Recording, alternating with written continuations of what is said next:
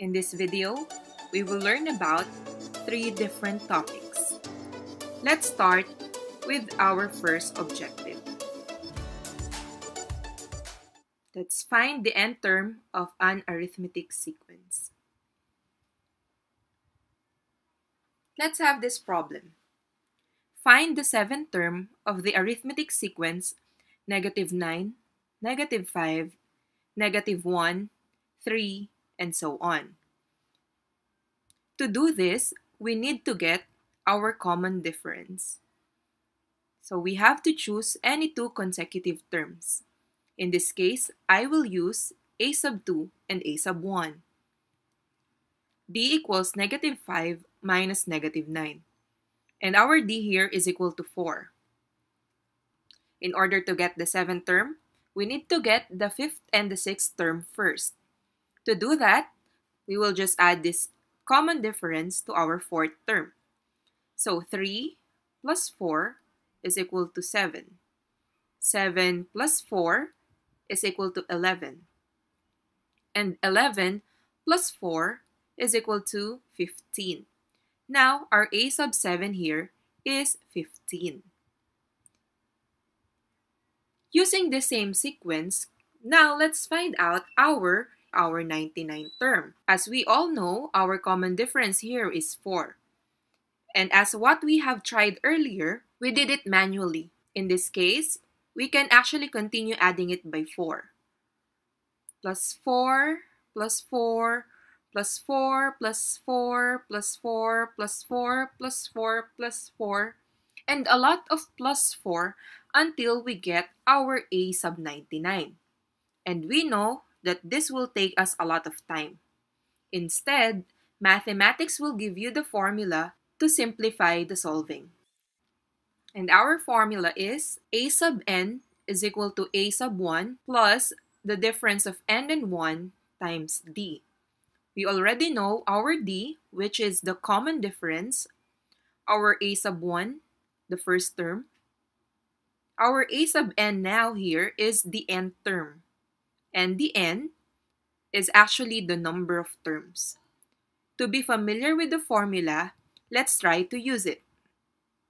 Going back to the problem, solving for the 99th term of the sequence -9, -5, -1, 3, and so on. First, let's identify the given. Our d, common difference, is 4. Our first term is -9. A sub n is our nth term, which is a sub 99. And our a sub 99 is unknown. And for the n, the number of terms, there will be 99 terms. So since we already have the given, we now have to write our formula. Let's substitute the given. So we have a sub 99 equals -9 plus the quantity 99 minus 1 times 4. Solve first what is inside the parenthesis, 99 minus 1. So you have there 98. And remember our rule in the order of operations, multiplication first before addition. So 4 times 98 is 392. Then this time, we can now add our -9. And our a sub 99 is 383. Let's explore more problems. If the 21st term of an arithmetic sequence is -17, and the common difference is -3, find the first term. So in here, identify all your given. Our common difference is -3. A sub 1 is actually unknown, while our a sub n is the 21st term, which is a sub 21, that is equal to -17. And our n here is 21. Write down your formula and then substitute. Now let's solve the problem. To solve a sub 1, we need to get the additive inverse of -60, and that is +60. Therefore, that +60 is also added on the left side. -17 plus 60 is equal to a sub 1. And solving, we'll get a sub 1, which is equal to 43. There is another problem here. Given two terms in the arithmetic sequence, a sub 5 is equal to negative 8 and a sub 25 is equal to 72. Find D. In this case, write down all our given. D is unknown. There is no a sub 1 either. We know that our a sub n is a sub 25 or the 25th term, which is 72. Our n will be 25. Also, take note that we have our a sub 5, which is negative 8. In this case, instead of using our original formula, we will be changing 1s to 5 because we don't have the first term, but we have the fifth term. So your formula will look like this. A sub n is equal to a sub 5 plus n minus 5 times d. Let us substitute the values. So we have here this. Again, solve first what is inside the parentheses, and we now have 72 is equal to negative 8 plus 20d. In this case, to remove negative 8, we have to add its additive inverse, positive 8, on both sides. So you have here 72 plus 8 is equal to 20d. And in solving, you will get 80 is equal to 20d. And divide both sides by 20, you will get d is equal to 4. Now, it's your turn. I have 3 problems for you to practice.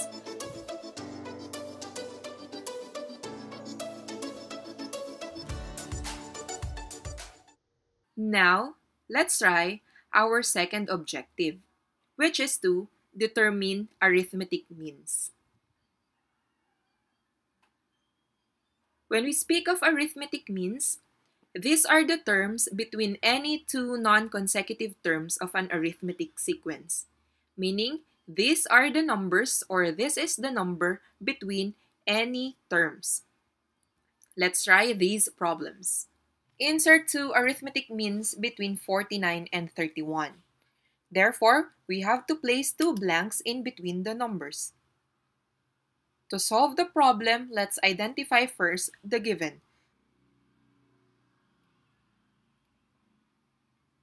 Going back to this formula, we can derive the formula for the common difference.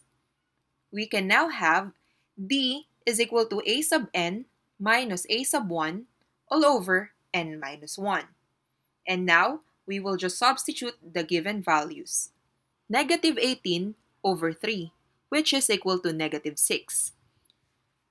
Upon getting your common difference, we can now add it to our first term. 49 plus negative 6 is equal to 43. 43 plus negative 6 is equal to 37.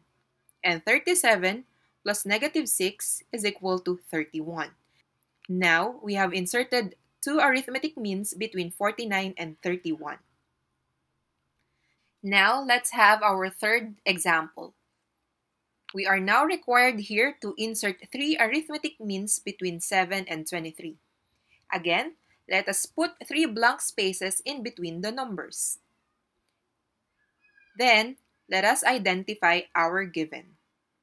Using the derived formula, d is equal to a sub n minus a sub 1 all over n minus 1, we substitute the given. We now have 23 minus 7 all over 5 minus 1. This leads us to 16 over 4. And 16 divided by 4 is equal to 4. So to get the 3 means, we will just add 4 to the first term. We have completed our arithmetic means. Going back to the same problem, I'm gonna show you a shortcut. Note that this is only applicable for odd number of arithmetic means. Since we have here 3 blanks as odd number, we can use our shortcut. To do this, the first thing that we'll be able to solve is the third term. We will just simply add the first and the last term and divide it by 2. Correct. This is actually the formula in getting the average of the numbers. 7 plus 23 is 30, divided by 2 is 15. So we now have to put 15 in the middle. To get our second term, we will do the same. We just add 17 and 15, which is 22, divided by 2. This gives us 11. Now we already have our second term. And for the fourth term, we can repeat the process by adding 15 plus 23, which is 38, and 38 divided by 2 is 19. In this case, we also have our given. Take note, we did not get the common difference. Instead, we directly got the second, third, and fourth term of the problems. Again, this is only applicable for odd number of arithmetic means. Now, it's your turn.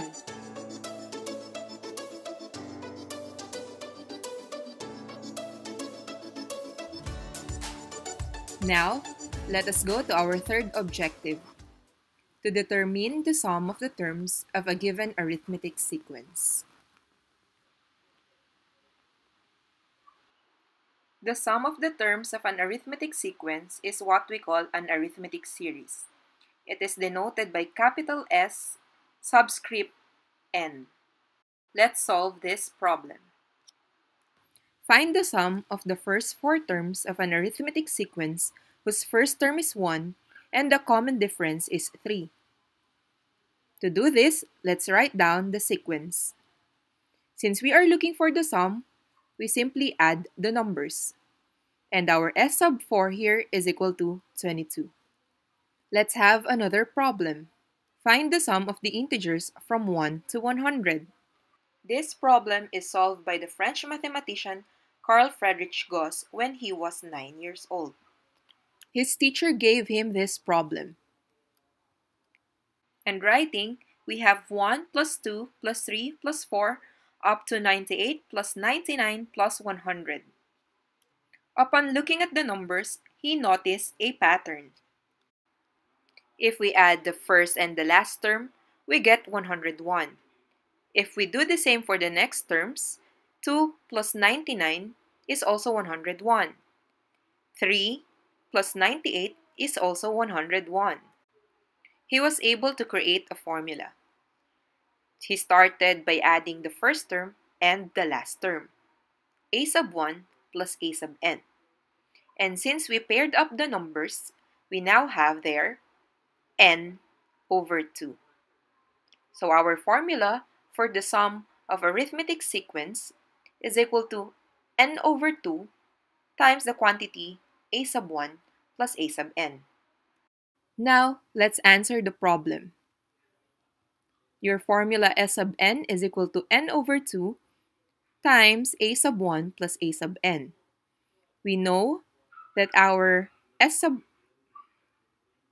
since there are 100 terms, we substitute it to the formula. We now have S sub 100 is equal to 100 over 2 times a sub 1 plus a sub 100. 100 over 2 is 50. Our a sub 1 is 1 and our a sub 100 is 100. Continue solving. We will get 50 times 101. And 50 times 101 is equal to 5050. Let's try the formula in solving another problem. Find the sum of the first 10 terms of the arithmetic sequence 5, 10, 15, 20, and so on. We will be using the formula S sub n is equal to n over 2 times a sub 1 plus a sub n. However, we do not know our last term. We will now substitute the formula for finding the nth term. So we now have S sub n is equal to n over 2 times a sub 1. And the formula for your a sub n is a sub 1 plus the quantity n minus 1 times d. And simplifying, we'll get our new formula as S sub n is equal to n over 2 times 2a sub 1 plus the quantity n minus 1 times d. Now let's identify the given. We know that our n is equal to 10, our a sub 1 which is equal to 5, and our d which is equal to 5. Again, for the common difference, just subtract any two consecutive terms. Rewrite the formula and then substitute the given. S sub 10 is equal to 10 over 2 times 2 times your first term 5 plus 10 minus 1 times d. Again, follow the order of operations. In this case, we can now divide 10 over 2, which is 5. And also, we can multiply 2 times 5, which is 10. And then inside the parentheses, 10 minus 1 is 9, multiplied by 5. Solving, we will now get S sub 10, which is equal to 275. Since we already have two formulas, let's now try another problem. Find the sum of multiples of 3 from 50 to 100. We know that our a sub 1 is a multiple of 3 closest to 50. And our a sub n is a multiple of 3 closest to 100. But the problem here is that we don't know our n. Because of that, we cannot use this formula. Trying the other formula, we notice that there is also n here. Therefore, we cannot use this formula. Instead, we will be going back to this formula, the nth term formula. A sub n is equal to a sub 1 plus the quantity n minus 1 times d. We need to get first our n. To do that, our a sub n here would be 99. Our a sub 1 is 51. And we know that our common difference is 3 because it is multiples of 3. To solve for n, we have to distribute first the 3 to the parentheses n minus 1. And we get 99 is equal to 51 plus 3n minus 3. Next is we need to combine like terms. So we have here 99 equals 48 plus 3n. To get rid of 48, we need to add the additive inverse of 48, which is negative 48, to both sides. We now have 99 minus 48, which is equal to 3n. 51 is now equal to 3n, and dividing both by 3, we get 17 as our n. Since we already have our n, we can now go back to our sum formula.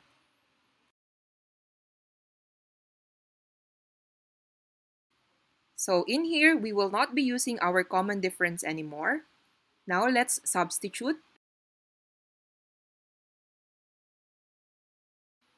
Adding what is inside the parentheses, we get 17 over 2 times 150. To simplify the solution, we can divide 150 by 2. And we get 75. So S sub 17 here is actually 17 times 75, which is actually 1,275. We are done discussing our arithmetic series. Now, it's your turn. I have here 3 problems for you to answer. You may take a screenshot and pause this video because the next thing that you will see are the answers.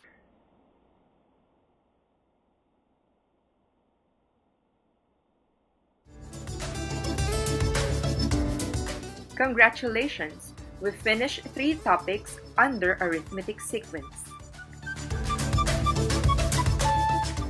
Thank you for watching!